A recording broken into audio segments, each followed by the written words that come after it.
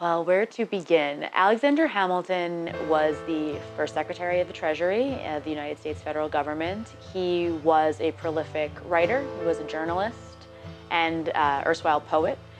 Alexander Hamilton was the great American paradox. Alexander Hamilton was an orphan immigrant turned founding father. One of our most controversial founding father figures. Like I said, he's a founding father in every sense of the word.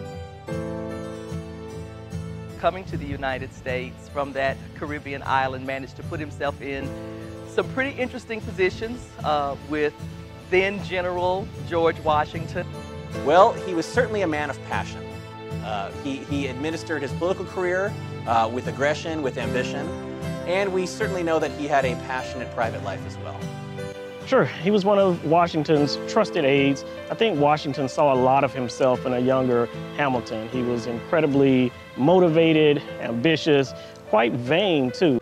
Hamilton was certainly the most powerful figure in Washington's cabinet, I would say bar none. What do you think? Well, we're in the house of Hamilton.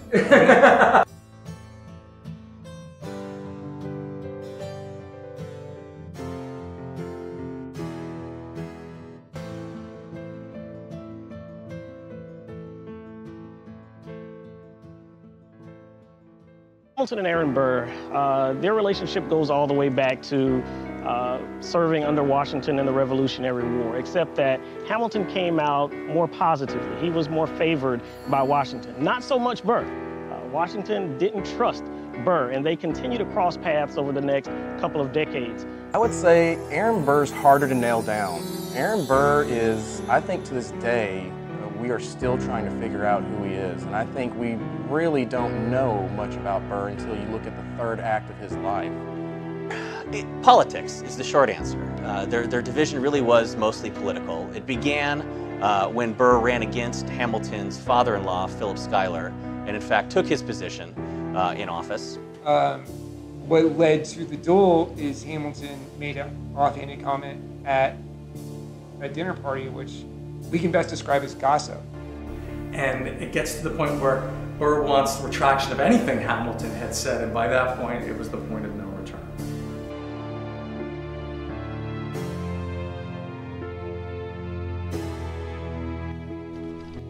I'm Larry Stanley in Weehawken, New Jersey. This is Channeling Hamilton.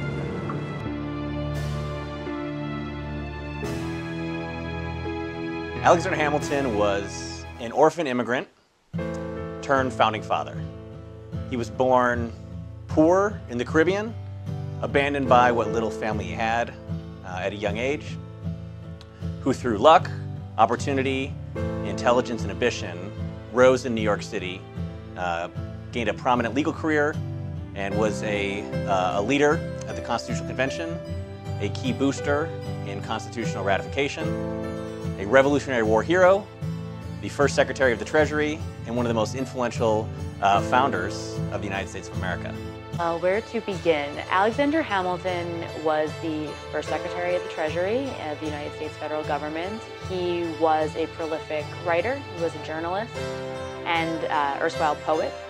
He tried dozens and dozens and dozens of cases over his career, ranging from issues like criminal cases like murder, and all the way through seditious libel, which was a very present issue in the period in which he was involved in public affairs. My particular interest, or my research interest in Hamilton, stems from his work on intellectual property specifically. He was the first copyright lawyer at the federal level in the United States. Hamilton grew up in the West Indies, super poor. His father abandoned him when he was young, and his mother also died. He stayed with his extended family, and that was rough for him. One of his family members even took their own life. He knew he'd have to be a self-made man coming from that environment, so he began working as a clerk. He had a dream of coming to North America, so eventually he caught a boat and made his way to New York, where he became a lawyer and eventually joined the military. I like to think of Hamilton this way. Hamilton was that guy who transferred to your high school out of nowhere and immediately became popular. Not only that, he starts dating the girl that you've been liking since the 3rd grade, except in the context of American history, that girl or the person whose favor he won over turned out to be George Washington. I think that it was very apparent even from a young age. He excelled. I think he continued to kind of work his way up. When the revolution started, he gets in as an aide-de-camp to Washington. They form a very close bond. It's the first start of his military career, and like I said, from there he kind of just it's a skyrocket. After coming to the United States from that Caribbean island, managed to put himself in some pretty interesting positions with then General George Washington, invited to be a member of his cabinet, and from there did some incredible things for our country that were almost lost to history. So who was Alexander Hamilton? I don't know, I just know he's on the $10 bill. Do you know what bill he's on? Hamilton's on the 20? The 20? Let's do it. 10? Do you know what bill Hamilton's on? Hamilton's on the 10. Henry, what do you know about Alexander Hamilton? I know, isn't he like on the $10 bill? First question, who was Alexander Hamilton? That's a good question. He was fundamental in the development of the United States taking the United States from the British. So Hamilton in the Revolutionary War begins much like many other upwardly mobile-minded young men in the 1770s. He is sincerely committed to the patriot cause. He believes very firmly in political and economic independence from Great Britain, and he writes a series of very powerful pamphlets to this effect in the years leading up to the Revolution. Once the war begins, Hamilton leaves his studies at King's College, which is now Columbia University, and quickly rises through the ranks of the Revolutionary Army to become a primary aide-de-camp to General George Washington. And it's really under George Washington that Hamilton's political career begins. And if I had to distill really what makes Hamilton so successful in this period, or so successful in an aide-de-camp, which basically would have been the equivalent of a personal assistant to the general, was his tremendous gift for infrastructure and organization. And you really see it starting in this period. You see the first iteration of how he's going to think about organizing society, how he's going to think about organizing sort of the state of affairs that he has to confront. And he is remarkably efficient, he is remarkably disciplined, and it becomes an invaluable resource to Washington in this period. He was one of Washington's trusted aides. I think Washington saw a lot of himself in a younger Hamilton. He was incredibly motivated, ambitious, quite vain too, but this came across as confidence to Washington. So Washington trusted Hamilton with the decisions that he left him to make. So Washington and Hamilton's dynamic is really a subject of, I wouldn't say controversy, but it's certainly a subject of debate amongst historians really through the present day. Hamilton and Washington were certainly close. It was certainly a relationship predicated on deep mutual respect and admiration. It would not have been what you would qualify as an informal relationship or even necessarily a familial one. Hamilton was deeply loyal to Washington, largely because of how supportive Washington had been of his career, and he really recognized Hamilton's incredible gift for organizational strategy at a really young age. Hamilton and Washington were very close. As during the Revolution, he had served in some of the most major battles at Trenton, and he, like I said, he becomes somebody that Washington turns to during his time as leading the army and during the Revolution. He's very, like I said, he's a competent soldier. I think it's something that he clearly enjoyed. He ends up going back to it later in life as well. But he, like I said, he kind of sees it as a means to further his status too. Hamilton married into the Schuyler family. Philip Schuyler was a decorated war hero. He marries his wife, Eliza Elizabeth, who was from exactly the kind of family that he was looking for. She had means, she had connections, she had the opportunity for him to introduce himself to a strata of New York society that for an orphan immigrant normally would be closed off to him.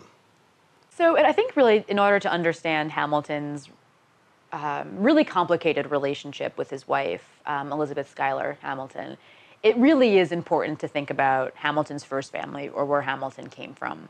Hamilton was an orphan. He lost his mother, Rachel, under really traumatic circumstances at a very young age.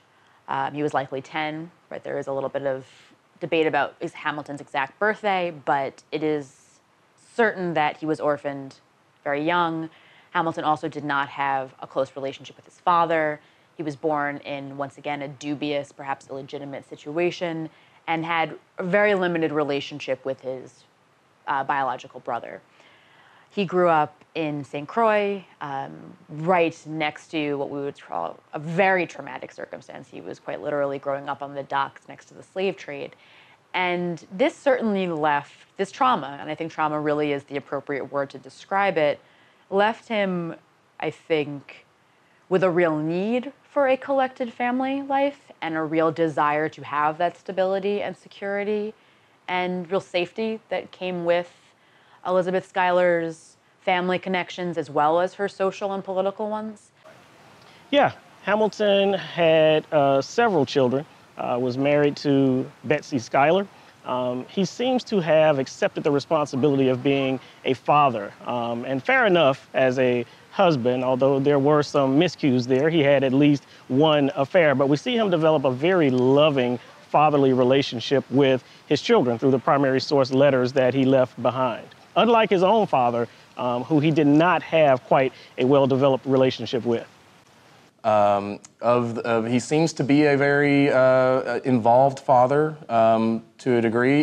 He seems to love his wife, and he seems to have a fairly normal 18th century, late 18th century life, and in every sense of the word, and until the scandals kind of rock. And even then, you know, like I said, his marriage survives that. Well, when he initially connects with Eliza Schuyler, which is during the Revolutionary War, it is by all description a genuine connection. He does seem to develop a really deep affection for her.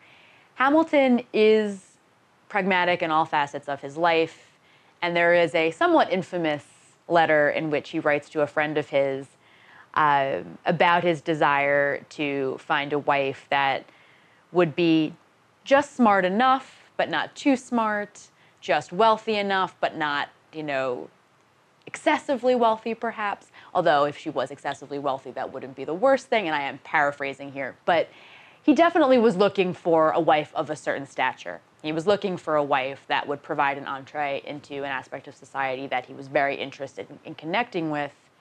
And yet, you also can access Hamilton's love letters to Eliza in this period, which are truly beautiful and do speak to what seems to be a very sincere connection between the two of them, even if that connection was perhaps in the very, very early stages somewhat strategic on his end. While in America, Hamilton got married and had a questionable relationship with his sister-in-law. That scandal was something in American history that many don't agree on. His sister-in-law was named Angelica Church, and they were super close.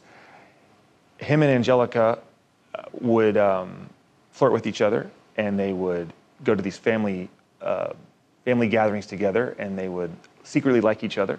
And no one suspected much because when you're in a family, you're supposed to be close. They wrote each other letters, and even Angelica joked with Hamilton's wife that she wanted to borrow him on several occasions. And yet, I think it is safe to say that Hamilton certainly had a self-destructive streak. Without trying to sound too much like a psychologist, because I'm a historian, not a psychologist, but there was definitely an aspect of his personality that sabotaged that very same family life that he was so committed to building.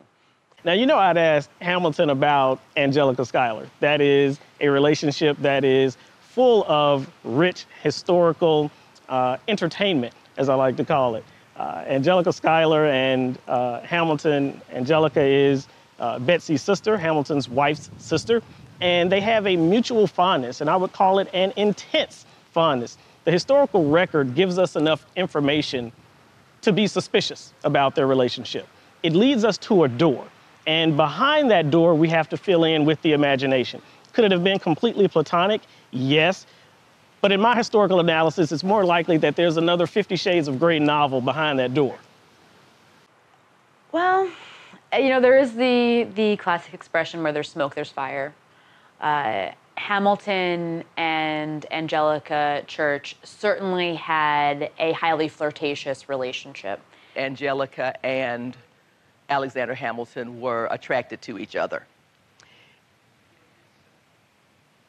The other side of that story, of course, is Hamilton's relationship with Eliza's sister, Angelica Schuyler Church. And I think there can be often a false dichotomy between them. Eliza is sweet and kind and mellow and domestic. Angelica is fiery and passionate and witty and mercurial and fiercely independent. Once again, those are stereotypes, perhaps more than anything else. These were living, breathing, active, intelligent women, both of them with political and cultural values. And while Angelica perhaps was the more vocal intellect, she certainly had an extraordinary mind and was very politically engaged. Eliza was very bright as well, but they were very different people in their demeanors and their personalities, and they were incredibly close. And together, they shared a very close familial relationship. Angelica is one of the more intriguing women of the late 18th century. She was charismatic, she was intelligent, she had extensive correspondence with a number of influential Americans, including Thomas Jefferson and Alexander Hamilton. Anybody who could bridge these two political rivals and maintain friendly and, in fact, even flirtatious correspondence with both speaks to a bit of her personal charisma. And indeed, flirtatious is the word that we have to use when we talk about Alexander's relationship with his wife's sister. They were, I think with Hamilton, when you can get somebody that's an intellectual like he is, he consumes dialogue. He consumes finding somebody that he has that mental spark with. I think he saw his sister Angelica, or his sister-in-law Angelica, as a confidant that he could. He enjoyed conversation with her. They wrote letters back and forth. They were very close. And this was in a time when your extended family in-laws were considered close-knit as blood relations. So I think they did play it up. I think they knew that they also had maybe a physical attraction to each other, but I don't believe it was acted upon. I think that's entirely possible. When you've got a bunch of attractive single people in their late teens, early 20s, the hormones are bouncing all over the place. So I think that's entirely possible.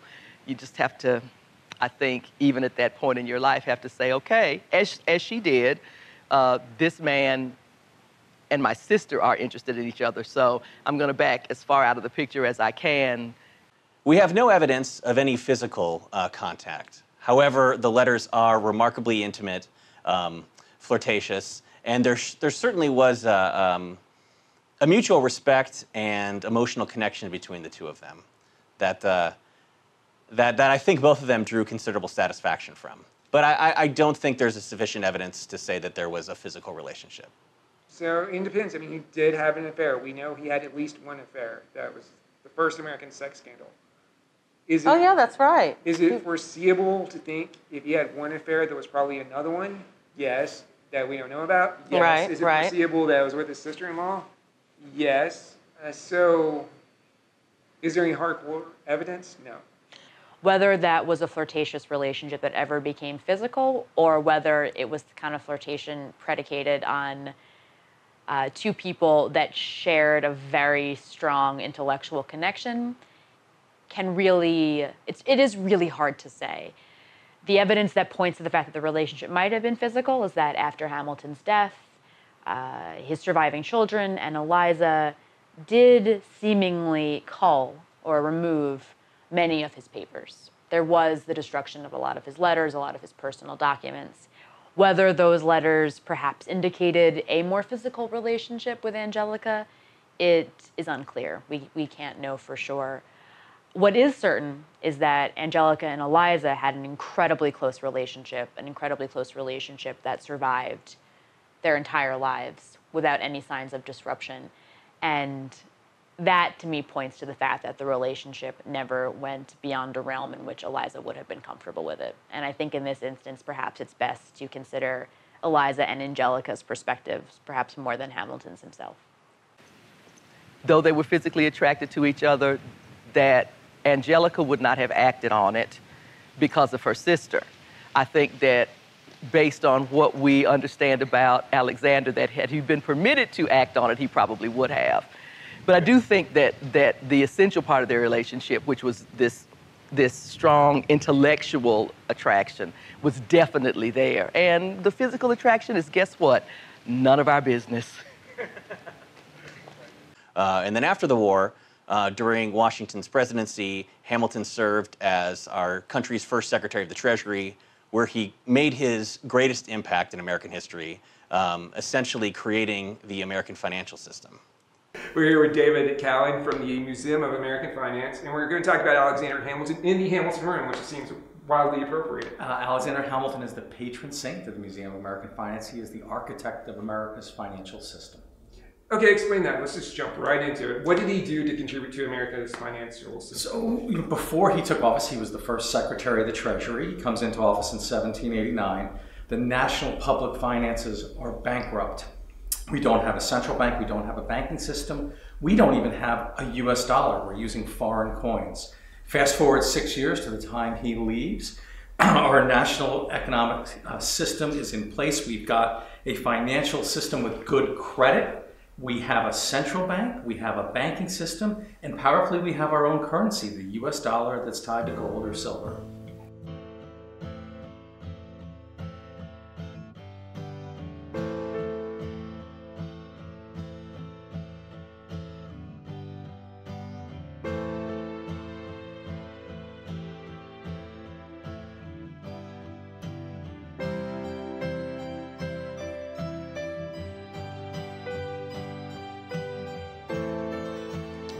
Hamilton's greatest contribution is undoubtedly his work as the first Treasury Secretary, where he functionally designed the government's relationship with the economy. A relationship that, while it has changed, largely still mirrors the vision that Hamilton laid out in the late 18th century. Also, that musical is really good. I think we have to give Hamilton some credit for that too, right? Yeah, Hamilton helped restore America's credit. At the time that the new nation is being developed, America's debts needed to be repaid. Hamilton effectively sets up the system that gets America on track to the expense of his own personal finances. He's working on making sure the nation has great credit and has solid financial standing, but he suffers personally financially for the contributions that he made to American society. Okay, now let's go and backtrack a little bit. Let's talk about Alexander Hamilton, how he became Secretary of Treasury. What led up to him being appointed that position? Well, Washington was elected the first president of the United States. He takes the oath of office about 100 yards up the block here, April 30th, 1789, and he needed someone to run the Treasury, to run the nation's finances. His first choice actually was a gentleman named Robert Morris, who had been the financier of the American Revolution, and he turned the job down. And the next person in line for that, fortunately, was Hamilton. Hamilton is George Washington's indispensable man in both war and peace. During the war, as you know, he was a senior aide to him, helped write much of his correspondence, was by the great man's side during battles and afterwards. And then during his presidency, he's by his side again as his Secretary of Treasury, and he had a bold economic vision for America. Now, there's a lot of speculation during Washington's presidency that Hamilton was actually calling a lot of the shots. Do you agree with that? Was he kind of... So the Virginians, and there's several in the cabinet, we mentioned Jefferson, Edmund Randolph is the Attorney General, Madison and others felt, yes, that Washington was being duped by Hamilton. I don't believe that. I mean, if you read the correspondence and you read Washington, Washington was a Federalist. He wanted the United States to succeed, and therefore he aligned himself with Hamilton's policies. In particular, though, one of the flashpoints was creating a central bank, and the Virginians all lined up on one side, and then Hamilton was on the other. It got through Congress, but it sat on President Washington's desk, and he decided to go with a central regulating monetary authority for the United States over the objections of Jefferson and Madison and Randolph. Well, I don't think they were quite as musically inspired as the Hamilton musical might make them out to be. They were nonetheless tense interactions. And they did not immediately start off that way, right? Hamilton and Jefferson shared plenty of views in common. They first and foremost believed in the project of an independent American nation. And that would have been a really driving, significant feature, specifically in the 1780s, that would have left them, quite frankly, on the same side in a lot of ways.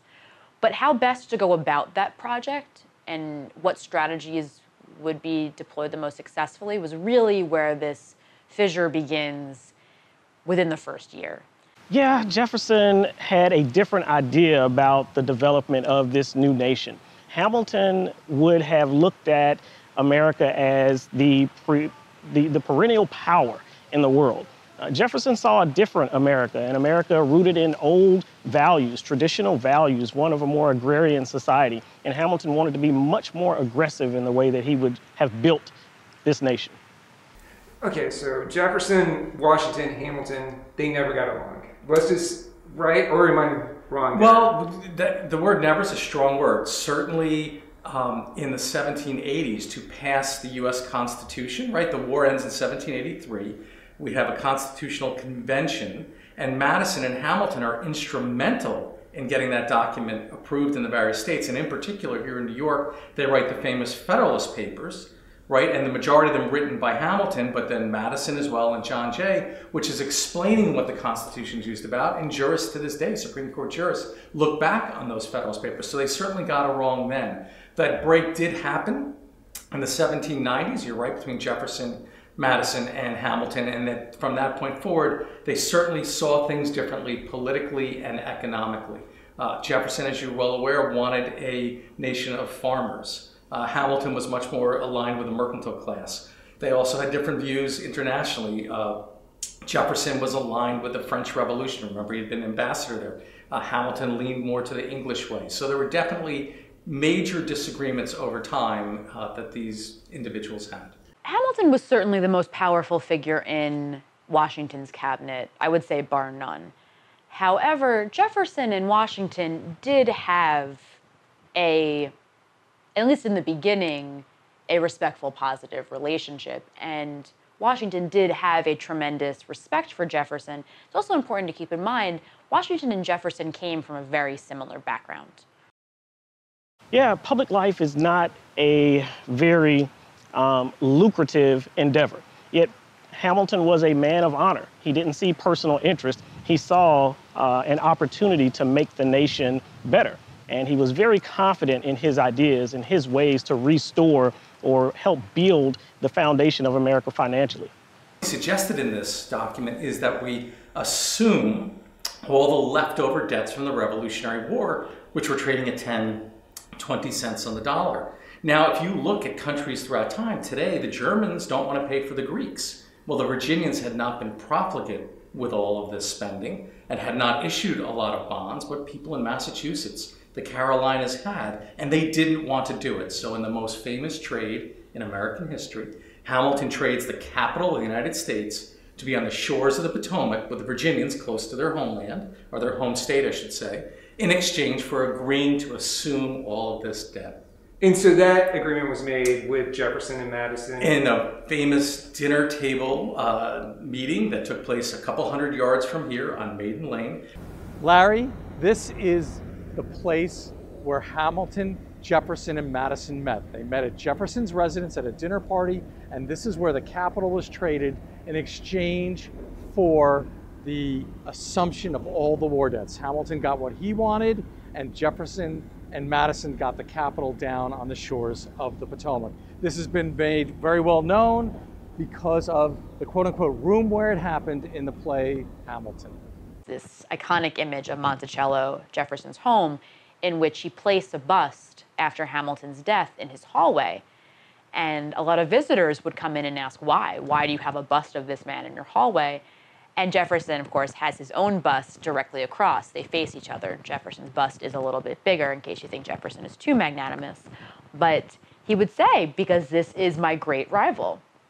I vanquished him, I beat him, but this was the great intellectual rival of my day. Now, let's talk about this compromise a little bit more. Do you think Hamilton actually pulled one over on Jefferson and Madison? These guys were constantly butting heads. So this compromise of 1790, do you think Jefferson and Madison got what they wanted, or do you think Hamilton actually won this compromise once? Well, Hamilton thought in terms of the whole United States. Remember, he came from the island of St. Croix and Nevis, and therefore he didn't have necessarily alliance to New York, but he realized the way to tie in the Virginians was to make this trade. The Virginians did get something for it. For the next 24 years, starting with Jefferson, Madison, Monroe, 24 years of Virginians don't have a long way to go to the capital. Now, they did feel hoodwinked a bit. They felt as if they had maybe traded something for nothing. And so, yes, to answer your question, they did feel a little upset, but they did get a lot out of the bargain, and we got a union. And in some respects, what is interesting, if Aaron Burr did not shoot and kill Alexander Hamilton in that infamous duel, Burr and Hamilton would likely not be considered rivals. Hamilton's Hamilton's top political rival was Thomas Jefferson. To use a sports analogy, Mets fans really don't like the New York Yankees. The New York Yankees fans aren't necessarily as concerned with the Mets. They're looking towards the Boston Red Sox. Aaron Burr is the Mets in this scenario. Alexander Hamilton is the Yankees in this scenario. Thomas Jefferson is the Red Sox, right? Jefferson was Hamilton's really big political rival in the peak of his power. 1791, Alexander Hamilton has a woman from New York call upon him. She comes by, and it's kind of the damsel in distress classic trope there, where she is saying that she has no money to get back home, and she needs some sort of assistance, financial assistance, to get back to New York. You know, like I said, Hamilton kind of being New York being his adopted home is kind of sympathetic to her cause. Well, he was certainly a man of passion. He administered his political career with aggression, with ambition, and we certainly know that he had a passionate private life as well, perhaps most notably through his year-long affair with Maria Reynolds, a scandal which ultimately cost him considerable political capital, greatly damaged his political relationship, needless to say, also straining his private relations as well. So Maria Reynolds is, I guess you might say she's one of the first truly infamous women in America. She was the mistress of Hamilton for approximately a year in the early 1790s. They conducted a secret affair while he was in Philadelphia, and his family was residing primarily in New York. At that point, the the federal capital had temporarily moved to Philadelphia while Washington, D.C. was being surveyed and built. So Hamilton was there while serving as Secretary of the Treasury. His connections with Maria Reynolds largely began when she came to his house, explaining that she was in an abusive and violent situation and asking Hamilton for financial support, at which point, shortly thereafter, the relationship became physical. This relationship continued in that vein for a number of months, at which point Maria's husband, James, allegedly got wind of it and began blackmailing Hamilton to keep the affair a secret. Alexander Hamilton with a sad story, and she is wanting a handout. Hamilton, of course, coming from a humble beginning as well, falls for this, wants to help her, starts giving her money. She's attractive. He starts liking her. They have this affair. Hamilton's married. She's married. Well, come to find out, this lady, Miss Reynolds, has been put up to this whole shenanigans by her husband, And the whole plot here is to blackmail Hamilton into getting money. When Hamilton was Secretary of the Treasury and his wife and family were up in Albany, this is when the capital had moved to Philadelphia, a young, quote-unquote, damsel in distress, a lady in distress, showed up at his door needing money. And so Hamilton lent her some money, and when he went back to her place for repayment, she explained that she could pay back through amorous a deed, and so Hamilton got involved. What Hamilton didn't know is it was a blackmail affair, and he started to become blackmailed by the husband of Maria Reynolds, and therefore he paid some money. And so this occurred, and then some years later, this is after he left office, because what had happened was he was visited by some senior congressmen who knew about this, but it was kept quiet back then. It was a different type of world. Well, it's going to come out in the newspapers, and so what is Hamilton going to do? He's going to get, in his mind, in front of this firestorm, and he publishes a long pamphlet where he says, yes, I was involved in this amorous affair, but my public service was honorable. I did nothing to injure the country. This was a private matter. Well, this was quite a firestorm when this pamphlet hit. It was quite a scandal. It hurt Hamilton's wife, Betsy, immensely. She tried to buy up and burn as many of these pamphlets as she could. And it was a major scandal for the time. It was America's first sex scandal, correct? No question. He basically says that I am not embezzling money from the Treasury Department. That would be the gravest sin imaginable. I am cheating on my wife. And this understandably creates a real hemorrhage in his home life. It creates a real tension between him and his wife, although they do stay in the marriage. And divorce is not common in this period, but it is permissible. For example, Maria Reynolds, who was almost certainly the subject of psychological, if not physical, abuse from her husband, James Reynolds, and petitioned for divorce and enlisted the legal services of none other than Aaron Burr. I think that Burr and Hamilton had plenty of reasons to be upset with each other.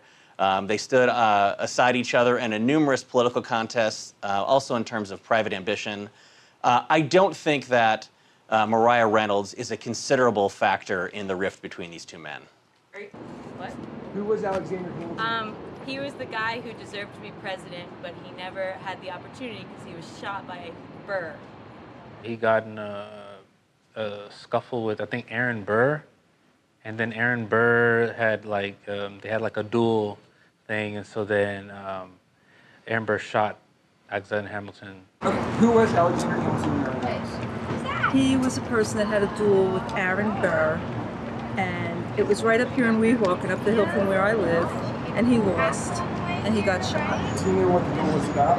It was about, I think it was about a banking problem. I know they were involved in banking in New York. I'm not real clear on it. I should be because I'm a Weehawken resident, so sorry.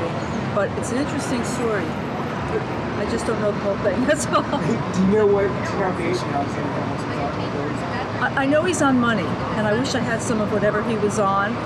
Money, not like drugs or anything illegal like that, but... Talk about his nemesis, Aaron Burr. Tell me, in your own words, Kevin, who Aaron Burr was. In the House of Hamilton, tell me who Aaron Burr was. Aaron Burr was descended from a well-known family. His grandfather had been a famous preacher in America during the Great Awakening. So a storied family from Princeton. You know, his father involved in the university. And during the Revolutionary War, particularly when we attacked Canada, displayed exemplary courage on the battlefield. Aaron Burr was an attorney and politician in the late Revolutionary and early national periods. He was a highly successful lawyer, notably also serving many times as a divorce lawyer. He was an investor. He was a scion or product of a very well-established family in New Jersey. And he's perhaps most notable for his duel with Alexander Hamilton, in which he shoots and kills Hamilton. Hamilton and Aaron Burr, their relationship goes all the way back to serving under Washington in the Revolutionary War, except that Hamilton came out more positively. He was more favored by Washington, not so much Burr.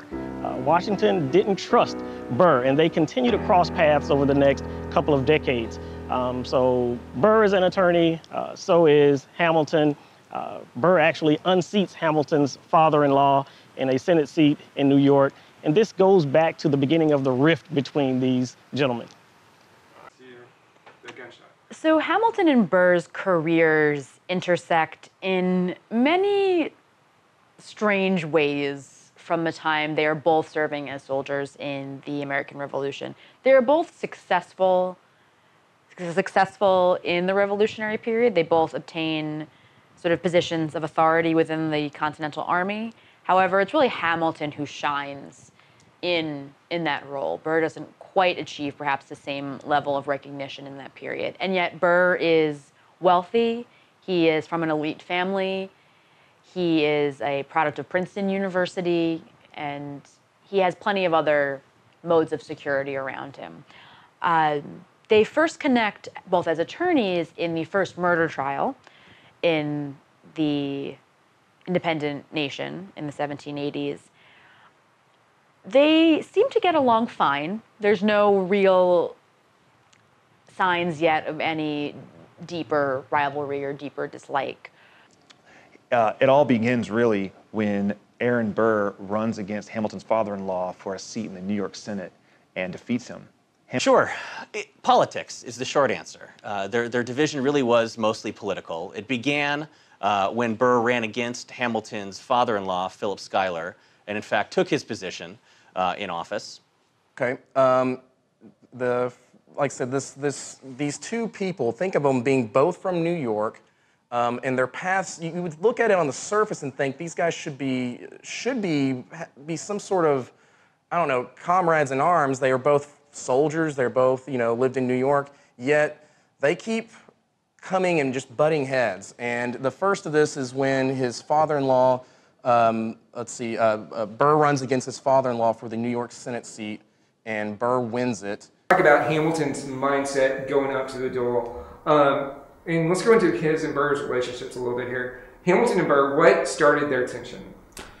So if you look at one of the letters that were sent back and forth, Hamilton is saying, hey, look, we've just been political opponents for 15 years. So let's dial the clock back and look at what those 15 years were. And it starts right here in New York, 1790 or 91. They're both lawyers here in the city.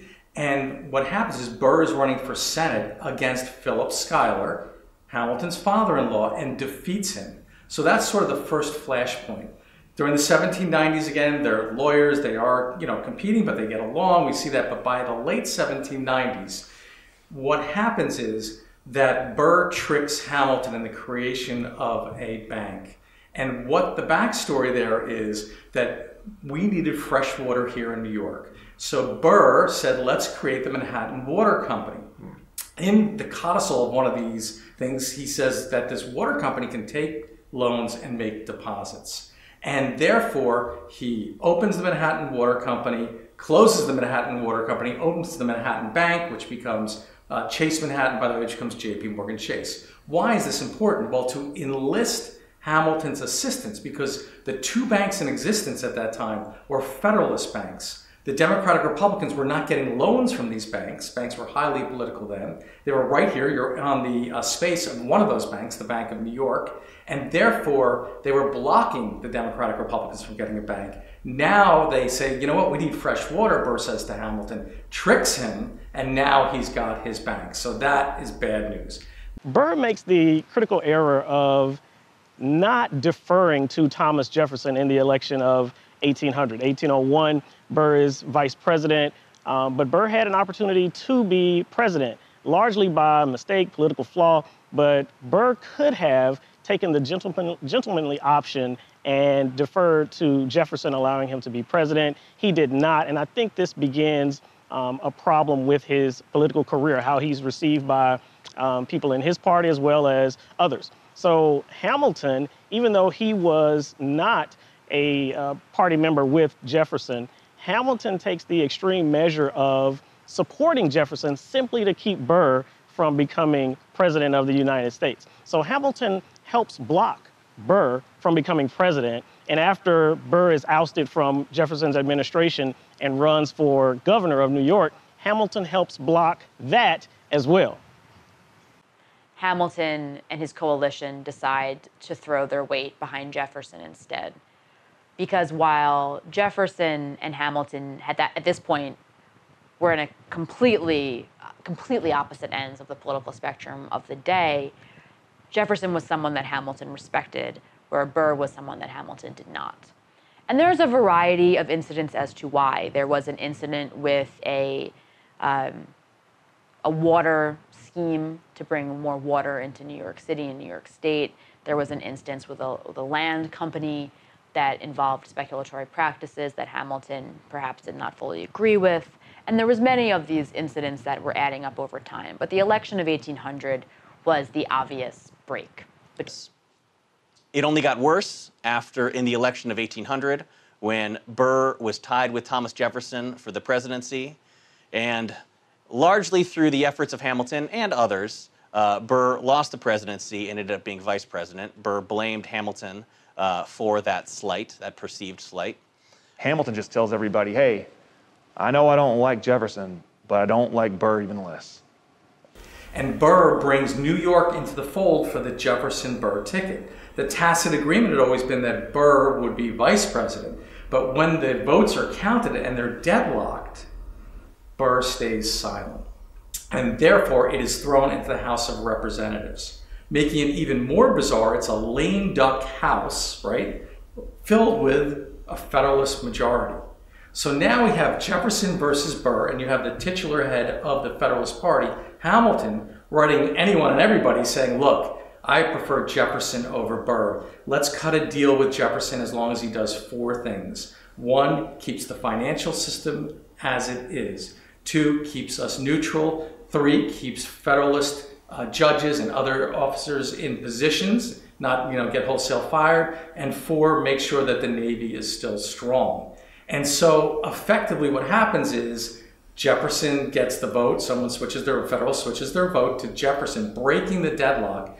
Burr is going to be vice president, but boy, is his relationship now strained with Jefferson. And therefore, fast forward to 1804, he's not going to be on the ticket anymore, but he feels effectively Hamilton has cost him the presidency.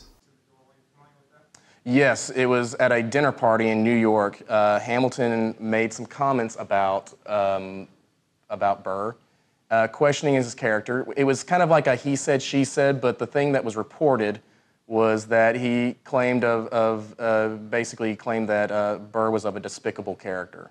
And, which in 18th century, we're talking, that is the ultimate insult. Burr writes to Hamilton saying, can you explain your comments? What exactly was said?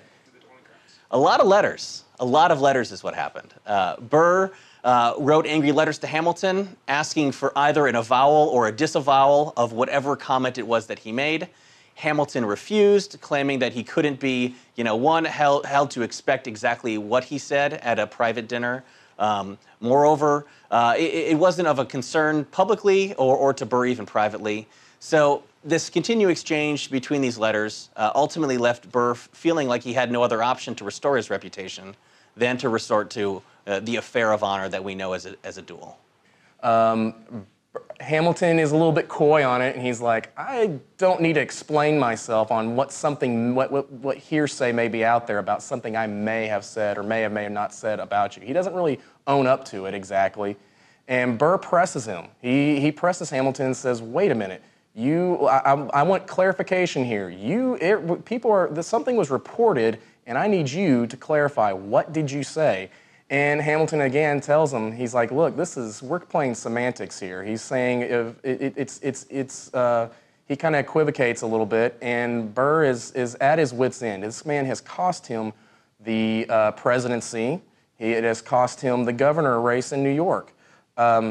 There's only, like I said, in the times of the 18th century there's only so much that this man can take.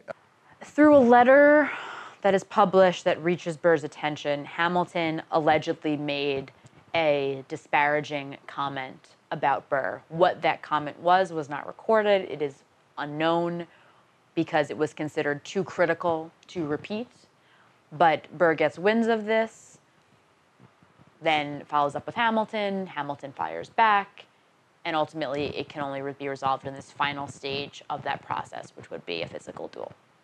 It's a little more than that in the sense that he knows he's not going to be on the ticket again after what happened in the election of 1800. Jefferson is not going to have him as his vice president, and therefore he's the sitting vice president, but he has his eyes on running for governor here in New York.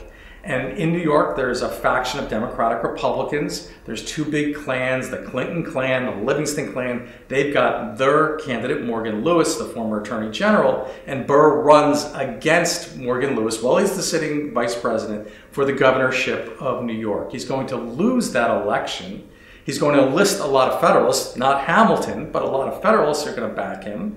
And therefore, he's viewed by Jefferson and other Democratic Republicans as someone who has left the fold by and large. Something is going to happen that's going to set in motion the duel. Okay, let's talk about that. Since we're right here, what happens that sets in motion the duel? So after the election's over, Burr realized, he's lost. He gets a newspaper clipping from a newspaper up in Albany that says there was a dinner party, which did happen, where Hamilton's there, Schuyler, and a Dr. Cooper. And the Dr. Cooper relays what happened and says that Hamilton says that Burr was a dangerous man. And that had happened before, and so that wasn't the phrase that set Burr over the top. But he also said that Hamilton said something even more, and this is the word despicable, than that, and I can't even tell you what that is. So there's a lot of speculation. Gore Vidal, in his famous book Burr, the novel, says that what was said was so heinous it was something that Burr was having an adulterous affair with his daughter. We really don't know what, if anything, was said. Burr then starts writing letters saying, take back what you said, and Hamilton saying, well, tell me what I said. And then we get into all the legal wranglings of these letters back and forth, but a collision course has started. And it gets to the point where Burr wants retraction of anything Hamilton had said, and by that point, it was the point of no return. Okay, so these letters, let's walk through the duel process. They're exchanging letters, but it's not just like, hey, I'm mad at you, meeting on the dueling ground. There's a lot of process that goes into setting up a duel in the 1800s, correct? Correct, and you work through seconds. William Van Ness was a second for Burr. Nathaniel Pendleton was a second for Hamilton. And a lot of times these things are talked down. They can find a mutual way to calm the waters and work out an amicable solution. Then your honor has been met and it's fine to move forward. In this case, though, it did not happen. And, it looked like Burr wanted a duel and Hamilton wasn't going to back down. So the day before is in some respects the most interesting, I think, because it gives you, I think certainly from Hamilton's perspective, a lot of insight into where he was. It was certainly the actions of a man who understood that it was possible he was going to die. He made sure his will was finalized. He said goodbye to his immediate family. He spent time with his wife. He prepared himself for the fact that when he woke up the next morning and rode that boat across the river to Weehawken, there was a very good chance he was not coming back. All right, July 11th, 1804, across the Hudson River, dawn, Alexander Hamilton and Aaron Burr rowed across shore for their fatal encounter that happened right here in Weehawken, New Jersey. So on the morning of, Burr is woken up by a friend. He is ferried across to New Jersey, and he waits, and Hamilton arrives with his second. The two men exchange probably bitter greetings.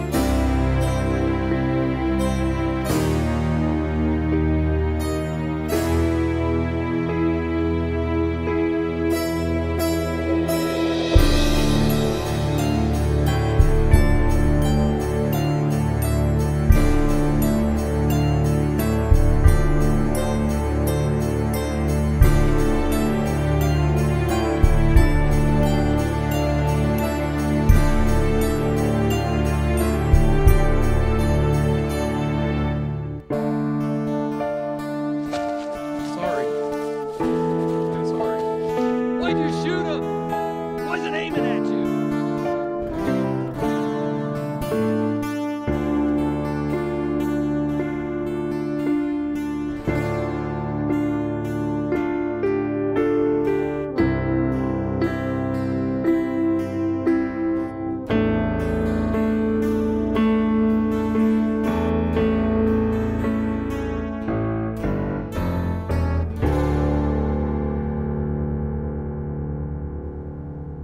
Oops.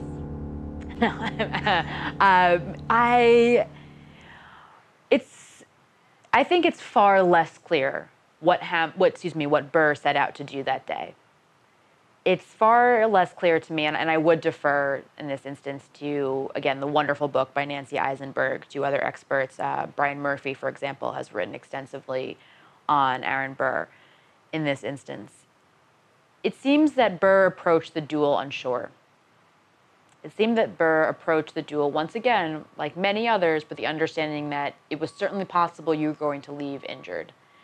Was Burr perhaps thinking the most rationally when he decided to shoot Hamilton?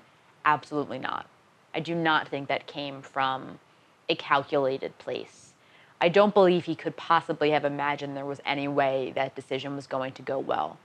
Dueling was becoming illegal, and it was certainly illegal at that point in New York State. It was murder like any other. It wasn't recognized as being something different, perhaps a manslaughter charge if you were shrewd as a lawyer. But it was illegal. It was a crime to do, and he shot and killed someone. So I think his immediate response was probably, how do I solve this? How can I move forward? If you've ever been mad enough at someone that you just want to take a shot at them, but immediately after you do, you want to say, okay, now get up. Just don't make me mad again. That's perhaps the mindset that Burr had. Who fired first remains a mystery. Both sides, the seconds from both sides claim that the other man fired first.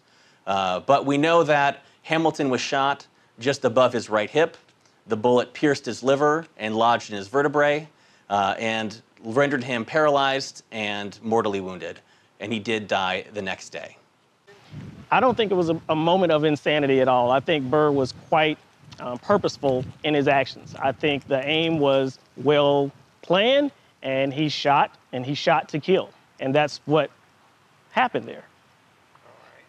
The enormity of the situation kind of hit Burr. He steps towards Hamilton to try to offer assistance, and he is quickly whisked away back across to New York. The owner of the dueling grounds, the property owner, is very much against dueling, and the reason why they were doing it early, why they were doing it, and why they had one party arrive earlier, was to prevent anyone interfering.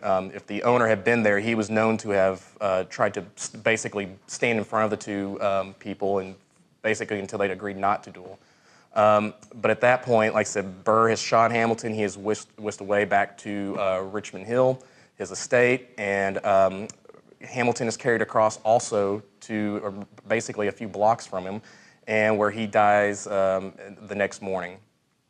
What's your best guess on why this duel was resolved? Right, we don't know for sure what was in each of the principals' minds. Certainly, if we had told them the result afterwards, neither of them, I think, would have been very happy with what happened. It destroyed Burr's career, and it ended, one of the greatest Americans that we know. So it's tough to say in the mindset, but I think Burr, up to that point, had had it with Hamilton, right? He had felt that he had cost him not only the presidency, but potentially the governorship of New York, and had stymied him, and enough was enough. From Hamilton's perspective, his honor was at stake. He was against dueling. Right, you had mentioned he lost the son. He was against it, but meanwhile he did go to that dueling ground. But again, saying that he was not going to shoot to kill, was going to waste a shot. By the way, the Burr descendants and the Burrites all say, oh no, Hamilton put his glasses on, he meant to shoot to kill, he just was a bad shot, or that his arm was, as he was hit, as he was firing, and that's why his shot went astray. What do you think? Well, we're in the house of Hamilton. And one thing we know about Hamilton, we know this from the Reynolds pamphlet, etc., he told the truth. And so if he wrote that he was going to waste his shot, that's what I believe. Sort of reminds you of that debate in Star Wars, right? With Han Solo in the cantina. Did he or the bounty hunter shoot first? I don't think it necessarily matters who shoots first. I think it matters in which direction they shoot. Burr shot straight, Hamilton shot up.